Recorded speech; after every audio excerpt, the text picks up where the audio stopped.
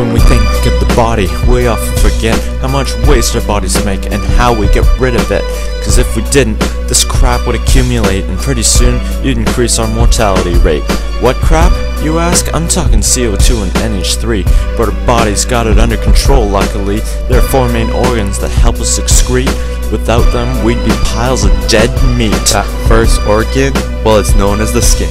It removes ammonia waste through perspiration. The second one's obvious. We need that liver. It's got 7 major functions that we've already learned. The third one's plural. You guessed it, the lungs. They remove CO2 from the body through exhalation. The fourth ones are vital. You'll want to protect these because your life would suck if you had no kidneys. It's the Nephron.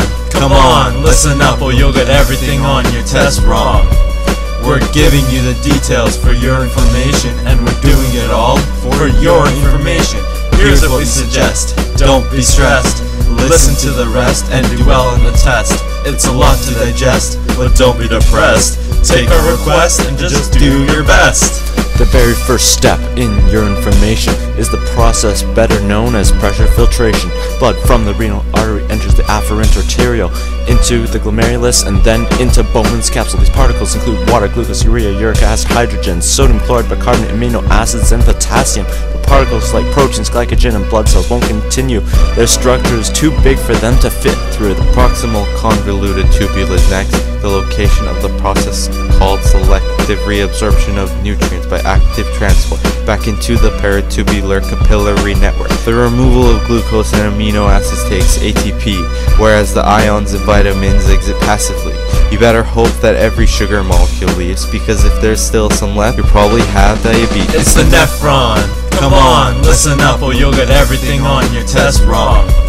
We're giving you the details for your information, and we're doing it all for your information. Here's what we suggest. Don't be stressed. Listen to the rest and do well on the test. It's a lot to digest, but don't be depressed. Take a request and just do your best. The reabsorption of water is the third step. It begins when the filtrate descends. Through the loop of Henle, water diffuses due to permeability and osmosis. The water loss makes the filtrate really concentrated, so the ascending has a real strong osmotic gradient. The salt in the urine is no real need, so it goes back into descending and the cycle repeats. Tubular excretion is step number 4, the collection of stuff you don't want anymore. Drugs, vitamins, creatinine, and histamines enter the distal convoluted tubule from the capillary. Also adjusted are H2OH plus HCO3 for the purpose of regulating acidity. The nephron is brilliant. It's simply iconic, the way it makes the urine hypertonic. It's the Nephron. Come on, listen up or you'll get everything on your test wrong. We're giving you the details for your information, and we're doing it all for your information. Here's what we suggest. Don't be stressed. Listen to the rest and do well on the test. It's a lot to digest, but don't be depressed. Take a request and just do your best. We're on to the final step before completion. Part 5 goes by the name of excretion, where the nephron makes final modifications to the filtrate before eventual urination. Playing a major role are 2 hormones, known as ADH and aldosterone. The former is secreted when you're lacking water, and the latter is secreted when you're low on blood pressure. Urine enters the pelvis through the collecting duct. Ureters take it to the bladder where it waits to be chucked. You know what comes next.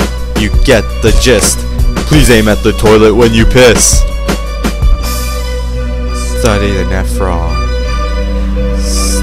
Study the kidney. For 'tis your destiny.